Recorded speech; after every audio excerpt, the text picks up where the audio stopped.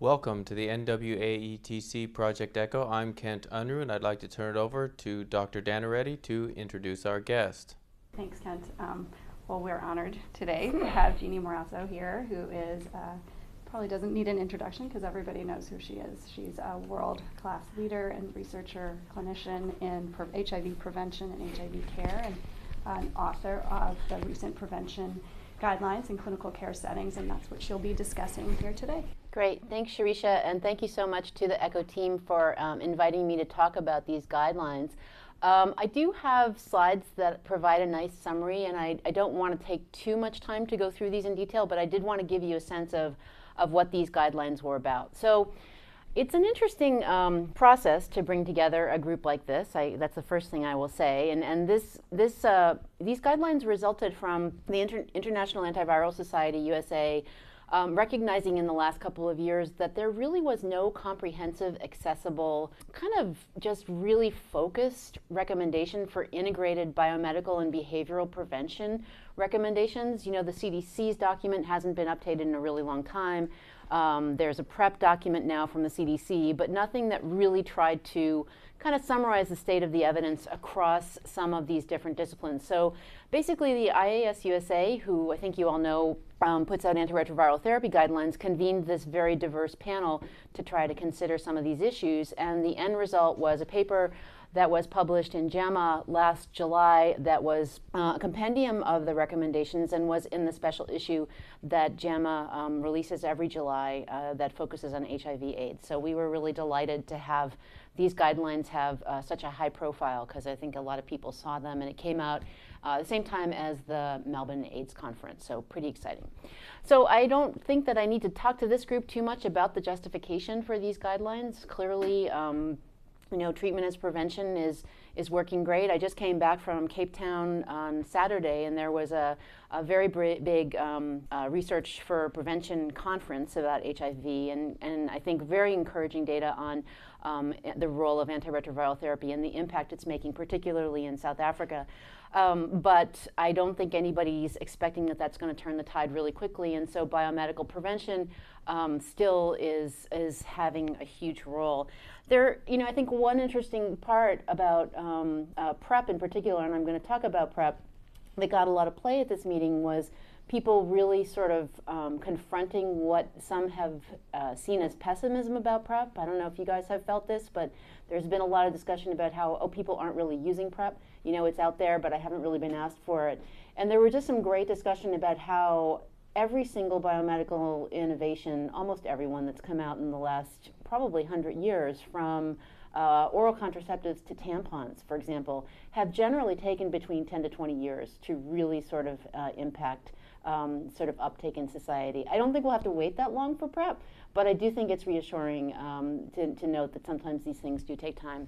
Just in terms of the rationale for the guidelines, you can see that there are some statistics there, and I think they'll come as no surprise to you. I think what was new about this effort was that we really tried to integrate biomedical and behavioral experts as well as recommendations, and frankly that was probably the hardest thing about putting this document together, because they are not always often on the same page. And we really also wanted to target these to people who are seeing patients in primary care. We were not writing them for HIV care specialists. We were not writing them for any particular group, but really for all people who are providing care. And then the other thing I'll mention is that we considered the entire continuum of care, and we looked at interventions that could be targeted at different points in the continuum of care, and that was a little bit unique. And I just put this reminder here. Obviously these numbers are going to differ depending on what setting you're in, but this is sort of a snapshot of where the continuum of care, what the continuum of care looks like in the United States as a whole. In the Northwest, we're probably doing quite a lot better than this. If you look at our data, at least in Seattle, King County, we probably have viral suppression in closer to maybe 60 to 70% of people, but that clearly is not the way that things look in the rest of the country and indeed in the rest of the world. No matter how you look at it, even if you're succeeding in suppressing people, we're still looking at about 50,000 new infections per year in the United States, and I think all of us would agree that that is pretty unacceptable. So these are the sections of the guidelines I just want to talk about very briefly today. We wanted to start by reviewing HIV testing and knowledge of serostatus, because that's entry point into the care continuum. Talk about prevention measures for people with HIV, many of whom I know many of you are taking care of those folks, and then prevention measures for people who don't have HIV, and then general prevention measures that would be relevant to everybody with or at risk for HIV infection. And this is just a summary of the points I'm going to be making, so I won't take you through this slide. So the first section, HIV testing and knowledge of serostatus. Again, no surprise to you that we pretty much just repeat the recommendations of the CDC. What we did try to do, though, was to unpack some of these, I would say, platitudes and really try to get a little bit more specific in some of the detail. So we really wanted people to think about doing good HIV risk assessment, including sexual and drug use activities in all adults and adolescents. It's a little harder to do. It's easy to say, but easier said than done. And then remind people that for many people at risk, obviously one-time testing is not enough. And you have to do these things, these risk assessments fairly frequently, even if you think you know your patients pretty well. We also made it clear that it was important to let people generally know they were being HIV tested, even though those guidelines have changed. But emphasize that pre-test counseling should be sufficient only to meet the individual's needs and comply with local regulations. In other words, be very permissive about HIV testing. Honor the right to refuse testing, but make sure that those refusals are informed decisions. And we had some very interesting ethical discussions about this section. Also remember that people who are at ongoing risk should know about the possibility of a false negative test. And then just really sort of saying very clearly that we should be using tests with the best performance, and that means best sensitivity, best specificity, and if you're seeing somebody who you think won't come back for their test results, that rapid testing could be very, very valuable. Couples testing should be accommodated and encouraged, and then self-testing and home testing should be considered for those who have recurrent risk, difficulties with testing in clinical settings, or both. So nothing too outlandish, I think, but gives you some sense of how we tried to get into some detail about areas we felt might lend themselves to more specific recommendations to empower clinicians to really implement these in a way that maybe goes beyond just the CDC saying you should just test everybody at least once. What about antiretroviral therapy? Again, no surprise to you, we amplified the recommendation that everybody should get an offer for antiretroviral therapy upon detection of HIV infection, and that strategies for adherence support should be implemented and tailored. And a reminder that people need to know about the possibility of acute HIV infection. And in several of the PrEP studies, including the IPREC study, you may recall that the people who were found to have acute but at that time undetected HIV infection at enrollment, actually many of them were symptomatic. They didn't have the classic retroviral sort of syndrome that we think about, or acute retroviral syndrome with the rash, the fever, the sore throat. But a lot of them just had very nonspecific symptoms of viral URIs or upper respiratory infection.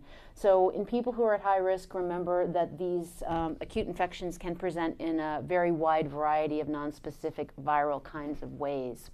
And then we had, as I think I alluded to, a very vigorous debate about the role of counseling on risk reduction. That was probably, again, the hardest part to come to some consensus with. We ended up saying that there is probably some value to individualized risk reduction counseling among people with HIV, but the data really are somewhat mixed. And I think that makes sense. We haven't seen a decline in HIV infections in the last 10 years, so presumably people's behavior really isn't changing that much. And I think given our current epidemic of syphilis and gonorrhea in the HIV care setting, I think those of us who are skeptics about behavioral counseling have some evidence to back up our skepticism. On the other hand, people do deserve, I think, individualized risk reduction assessment and counseling. And then we really wanted to make a strong statement about partner management and disclosure of HIV serostatus. I would say that's something we don't really pay a lot of attention to as clinicians, but people here have been very interested in this. Helping people tell their partners, get their partners tested is often difficult, but really, really critical to care. We really did stick our neck out, I would say, in the drug use section here. We actually went so far as to say that medically assisted therapy, which includes not just opioid substitution therapy, but even medicalized heroin, which is available in British Columbia. Julio Montaner was on the panel, and you may know he's quite an advocate for pretty advanced care in this population. So we really felt like this group needed to be emphasized in a way that many of the previous recommendations have not done. So we really felt strongly about treating drug addiction with as much medical support as possible. Obviously, that's going to vary a lot depending on where you live and what the regulations are. It's not Vancouver, even in Seattle, but I think it's certainly worth knowing about those programs. And then risk assessment and risk reduction for HIV infection. This is pretty similar to what I talked about before, but now we're moving into people who don't have HIV. And I think the comments that I made before about this stand pretty well in that area too. And then the last part of the talk, well, the second to last part, just is to look at some of the more formal biomedical interventions that I've been alluding to. I already talked about immediate antiretroviral for HIV prevention in an HIV positive person in a discordant partnership. You know from the HPTN 052 study that resulted in a really remarkable reduction in transmission within couples, 96%. So that's clearly on the top of the evidence scale, and you can see that in the red circle at the top of this nice graph. Medical male circumcision for heterosexual men for the benefit of the male partner, reduction of about 50 to 60%, depending on the study you look at. Important to know, it does not benefit female partners. And in terms of male-to-male sex, probably not so much. Data are lacking and there are no trials. There's some inferential evidence, I would say, to say that maybe for the insertive partner who's putting his penis in his partner's rectum, not surprisingly, it may help, but it's not really, I would say, robust evidence. And then those PrEP trials, pre-exposure prophylaxis, range from really fantastic protection in the HIV negative partners. So of course, this is when the negative partner takes PrEP. In these cases, it was Truvada, tenofovir emtricitabine, or tenofovir.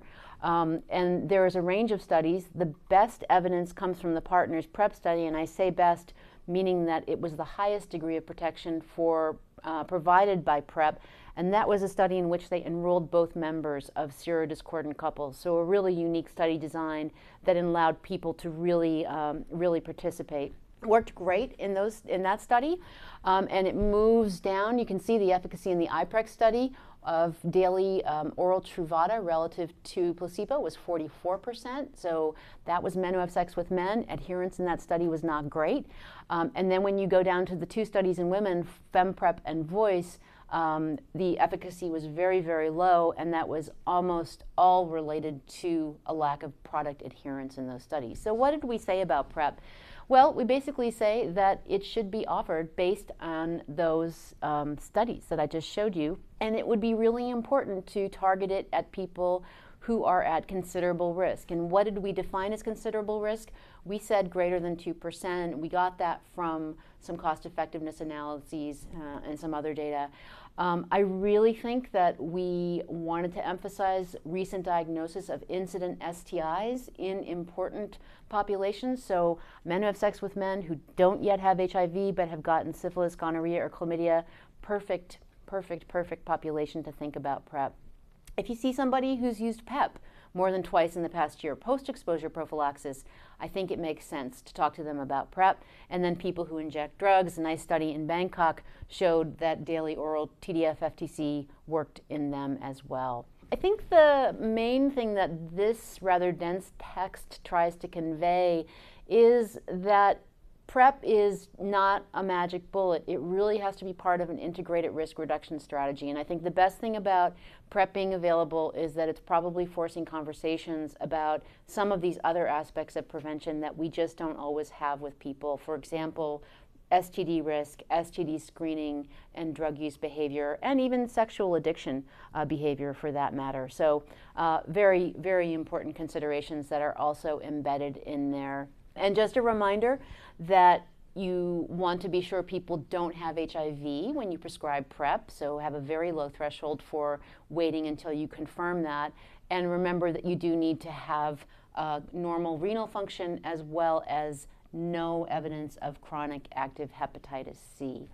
Won't spend too much time talking about post-exposure prophylaxis. I think you all know that has been, the guidelines for PEP have been modified and now recommend Truvada and raltegravir, and that regimen is widely available.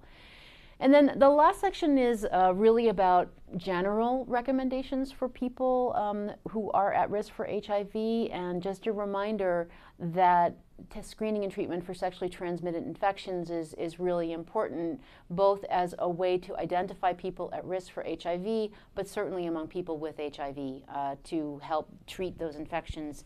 Almost certainly STIs, particularly at the rectum, we don't know for sure, but we think increased genital HIV viral load even when you have suppressed plasma viral load. So really a good idea to treat those, detect them, and ideally not to get them.